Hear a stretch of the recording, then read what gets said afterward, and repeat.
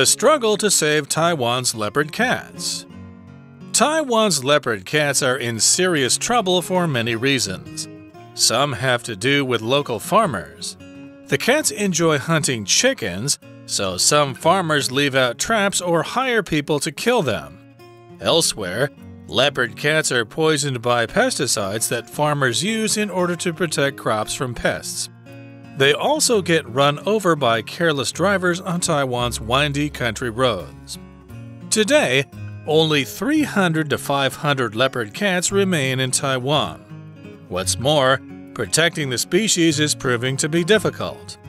Taichung recently tried to pass a bill to help the leopard cat population recover.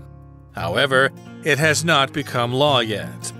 Luckily, you don't have to be a politician or a scientist to help protect Taiwan's leopard cats. For example, you can help reduce the number of cat poisonings by only buying Taiwanese vegetables that don't have pesticides. There's normally a label on the packaging that will give you this information. By working together, we can help these cute cats bounce back to their former numbers.